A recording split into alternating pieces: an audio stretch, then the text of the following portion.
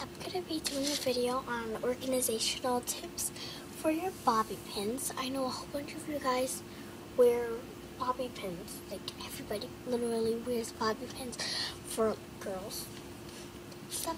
So here's an organizational thing that I'm going to show you guys, which is this thing. It's super organizational, don't you guys think? And it doesn't get tangled. So let's say, oh, I need a bobby pin. Whoa, okay.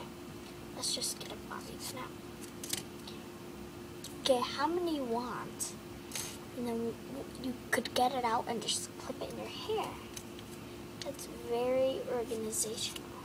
It's a very good organizational tip for if you have a big bag and a lot of stuff. You want to keep it as organized as possible. So here it is.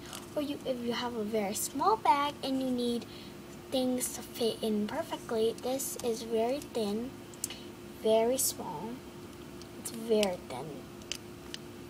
You could even use it on both sides to save space, because there's another side. How to get these papers is from the double mint gum. If you got the big pack, they come with little papers to organize the gum, so then it just fits in here. And that's it. This is if you guys could tell, it's the same size. And the bobby pins, they come at a certain level. So you want a big one, because these are like medium bobby pins.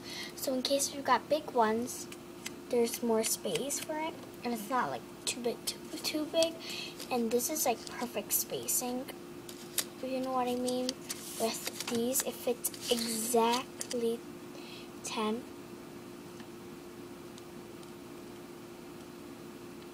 Yeah, exactly 10. And it's perfect spacing.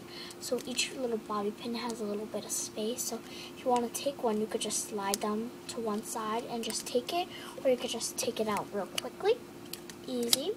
Or if you have the really big ones with the big designs, it could just be alone. And it's more, it looks weird to put one with one, but it makes it look more organized and stuff.